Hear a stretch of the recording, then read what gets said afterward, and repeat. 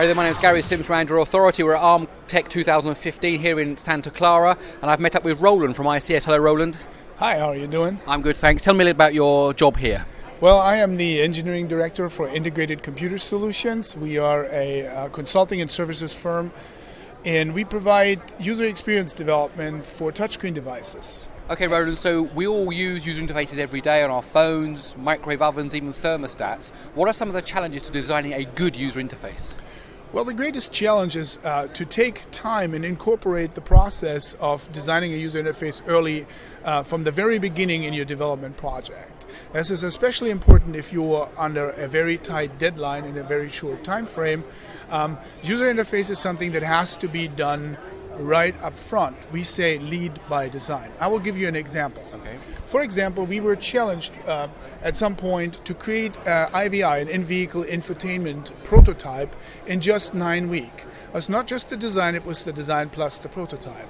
Despite this very short time frame, we gave our UX engineers the time to lead into the project and to take time and understand the challenges that they had.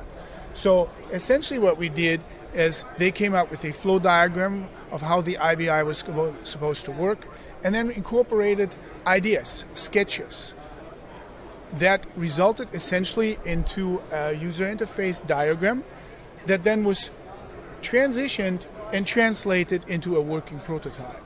So this working prototype was then implemented by our engineering department. Within 9 weeks deadline, we made the deadline and delivered the prototype to our customer. So we'll have a look at that user interface in a moment, but the key is don't make the user interface a secondary thing, it's a primary thing. Absolutely, because your product is going to be used by human beings, so you need the HMI, the human machine interface needs to have a dominant role in your development process.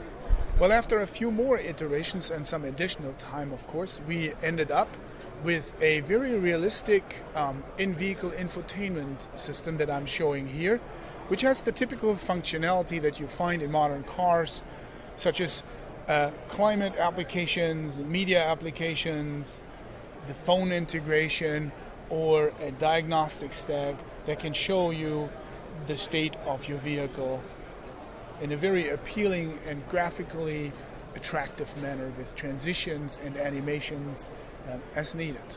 So Roland, tell me, what tips would you give to Android UI designers? Well, over the past few iterations and releases of Android, beginning from KitKat, but all the way up till now, till Lollipop and Marshmallow, Google has invested a great deal of material and into the user interface design area. So the biggest tip is read and understand about material design, try to unify your applications, follow the design guidelines, and try to understand what your users want to do with your applications and make that as easy to do as possible. So that will give them consistency with other applications, and of course Google have thought a lot about these guidelines and what they mean for a good user interface. That's exactly true, and that's why they are there, and that's why you should follow them. That as a developer, you should familiarize yourself with material design and the possibilities that this gives you as a developer to interact with your users in a very straightforward and unified manner. Now, if any of our developers who are watching this are struggling with UI design, you offer some services as a company. How could you help them? Absolutely. So we do offer consulting services. We can help them with designing and understanding the workflow of their applications. We come in-house, and we can also work from remote, understanding what the problems is that they struggle with. We can help with sketches, with workflow analysis, with interview process of your users. We can help with graphics design in the end, and we can help even with implementation services and Android and iOS. That's absolutely fantastic. Well, thank you for your time today, Roland. Thank you.